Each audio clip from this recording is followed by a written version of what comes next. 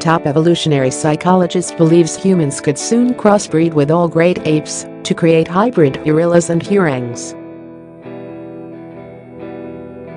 Gorgon Gallup's bombshell claim comes after he alluded to a human-chimpanzee hybrid born in a Florida lab 100 years ago, before doctors killed the Humanzee.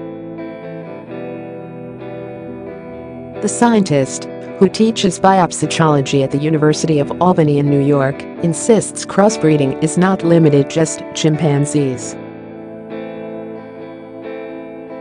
He said, all of the available evidence, fossil, paleontological and biochemical, including DNA itself, suggests that humans can also breed with gorillas and orangutans. Humans and all three of the great ape species are all descended from a single common ape-like ancestry. I've also coined what would be the appropriate terms to refer to human gorilla hybrids and human orangutan hybrids, which would be a hurilla and a hurang. Gorgon Gallup coined the term Humanzee, which refers to a human-chimp crossbreed. It refers to a scientifically possible hybridization which was attempted throughout the 20th century. Gallup, who developed the famous mirror self-recognition test which proved primates could acknowledge their own reflection, claims his former university professor told him that a Humanzee baby was born at a research facility where he used to work.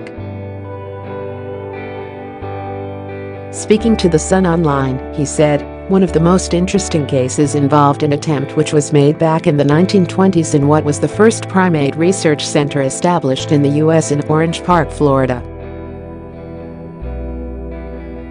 They inseminated a female chimpanzee with human semen from an undisclosed donor and claimed not only that pregnancy occurred, but the pregnancy went full term and resulted in a live birth. But in the matter of days, or a few weeks, they began to consider the moral and ethical considerations, and the infant was euthanized. Gallup said the professor worked at Yerkes before the research center moved to Emory University in Atlanta, Georgia in 1930. He added, he told me the rumor was true.And he was a credible scientist in his own right. The most infamous Humanzee project was conducted by Russian biologist Ilya Ivanov, also in the 1920s, who tried and failed to create a Soviet super soldier using human sperm and female chimps. Another reported case happened in Maoist China in 1967, where a female primate became pregnant with a human hybrid, only to die from neglect after the lab scientists were forced to abandon the project following the outbreak of the Cultural Revolution. Gallup's term Humanzee became well known in the 1970s after the emergence of a creature known as Oliver, a bald chimp who walked on his hind legs.